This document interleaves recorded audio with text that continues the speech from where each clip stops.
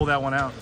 What resiliency by our guys, and give Fresno credit. They didn't quit, and they pressed back into they got aggressive in their defense, and they're on the road. It's tough, and we had a little bit of the wrong personnel against the zone, and then it took a little bit to get them in there. I had to save one timeout, but it says so much about our guys. They take the lead on the road. It's loud in here, and our guys are tough enough to finish. And we were plus 10 on the glass. We scrapped out those last rebounds, and I think they even got that rebound. Max back tapped it, and then we threw it to Buzo to take the lead. And I thought, you managed that down the, he doesn't make that, the clock's ticking. And so, terrific win for our guys. Yeah, you'd like to go 16-20, but life on the road, and you got to give them credit. They banged in some shots and hit some big ones, and they're a good team. Our guys know that.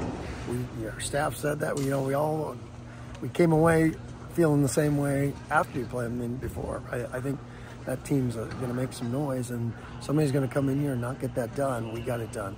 To the zone, were you expecting that to be possible, or? Yeah, absolutely. You're always, and we're really good against that zone, but you were kind of in that gray area of like, okay, you don't want to just shoot that first three from the corner because it speeds up the game, and so it probably caused us to be a little less aggressive. I want us to be a little more aggressive out of that, and we got to lay in against it. We made a few adjustments as it went on, but and then Buzo got the big three from the corner. But yeah, it's the fine line of, you don't want to just shoot the first available, but we want to be aggressive out of it. And I also had Omar out, and he was hot because he had 4 fouls. So yeah.